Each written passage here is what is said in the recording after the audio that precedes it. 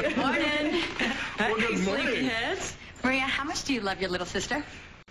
I don't know, is this a trick question? No, I want to take the feather bed from the blue room with me. Oh, okay. Well, will it fit in your car? No, but it does fit in with our plans. Okay, this is a big ta-da moment, so pay attention. My gorgeous wife and I have a big announcement to make. All right, well, you've got a captive audience. Throw it at us. Okay, well, Nita and I, we're going to be, What am I just in time for?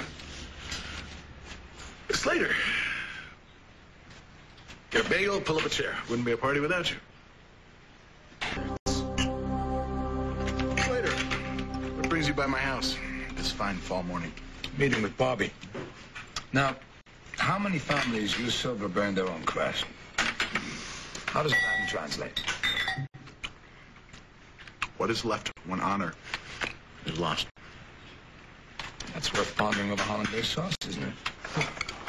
Can't believe it. You purposely cut me off in the driveway. Oh, for heaven's sakes, you drive with one foot in the brake, the other foot in the grave.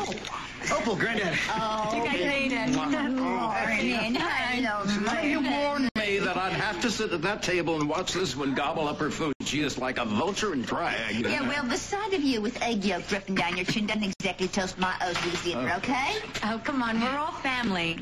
Well, practically. And you guys have to start getting along, or you're going to be banished to the kiddie table. I know what you mean. You guys know Zach Slater? Hey, Oh, I remember you spoke at the Marina Center groundbreaking. Oh, but that was before I read about those casino shootings in the tabs with the sniper still at large. That's really... can it? What is so all-fired important that I had to give up my Oysters Rockefeller with Lila Mainwater? Oh, well, I don't know what's more disgusting, oysters for breakfast or you eating those slimy slugs with Layla Man-Eater. Forget the slugs, Opal. Anita and I, we got a big surprise. Don't tell me! You're anticipating! You what? They're beggars, you old fool! Oh, Opal, we're not pregnant. Yet. But it is at the top of our to-do list. Well, I hope so. Especially now. It's no secret that I've made some investments that went so far south that they're still circling Antarctica. But once Anita and I got back together, my luck changed. And I got on the ground floor of a venture that is going to allow us to buy our first home. Oh, wonderful! It's our dream house. We just closed on it yesterday. Nina, that's incredible!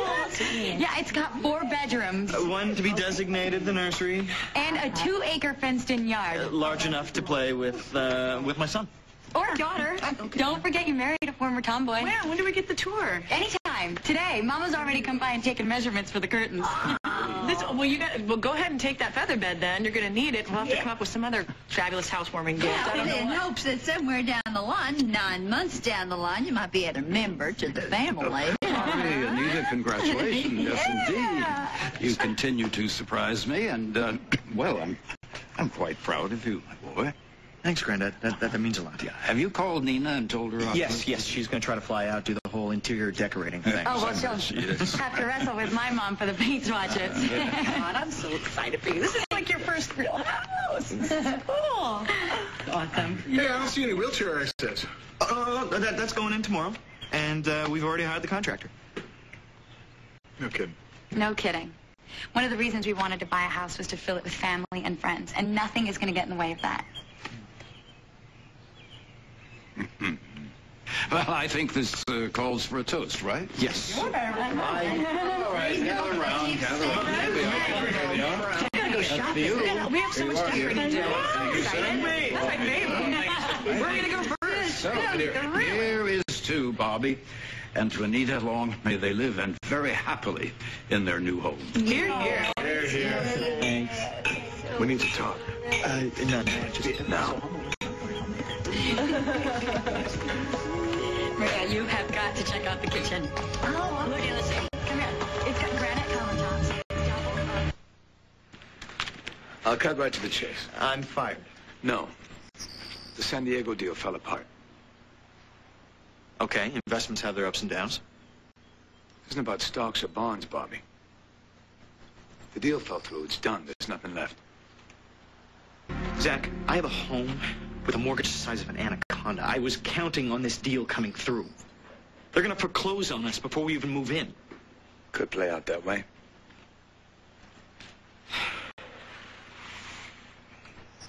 Well, I guess I'm just going to have to go in there and tell him before I lose my nerve.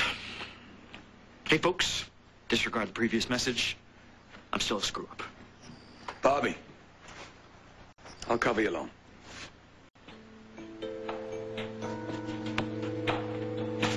Why would you do that for me? We'll work out the terms. Now go in there and be the golden boy they need you to be. Jack, I It's not personal.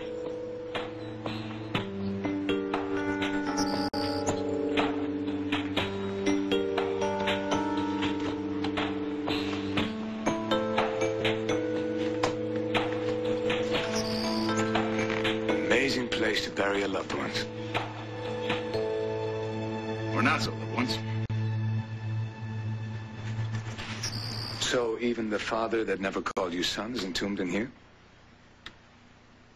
It's the least we could do for old Hugo. You enshrine your dead no matter how unfit they were to live. What is left when honor is lost? An effigy in imported marble. As opposed to, say, Michael Cambias. Rotting in a landfill. Interesting you should mention Michael. You can make it more interesting. Tell me who you were before you became Zack Slater. And save you the story.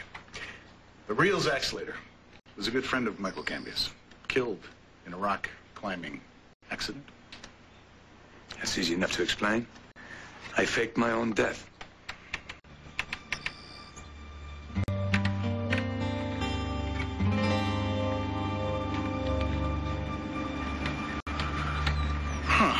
So, who were you before you were Zack Slater? I'm sorry. I was always Zack. Never died. Excuse me. It's always a treat talking with you, Adam, but I have more pressing engagements. No. Don't run away. You'll miss my guest. I invited him here for you. Ah, Mr. Slater, welcome to my humble home. You, of course, know Dr. Hayward. Now, let's get down to business. The missing recording of Hayward knocking me out and sealing me into a packing crate. What do we have to do to make that reappear? You know, when I handed those surveillance discs over to the police, I may have misplaced a couple of them. Ah, yes. Well, if you could possibly lay your hands on the discs covering the gazebo and the shed the night of the fundraiser, I would be prepared to reward you handsomely for your efforts. Yeah? Yeah. Well, I'll see what I can do. To make or break somebody's day. Excellent. Unless you care to enter a competitive bid, Doctor. Why don't we discuss this in private? My office. No. Excellent. Wait a minute. No. Wait a minute. We haven't settled anything. Oh, control your emotions, Adam. Damn!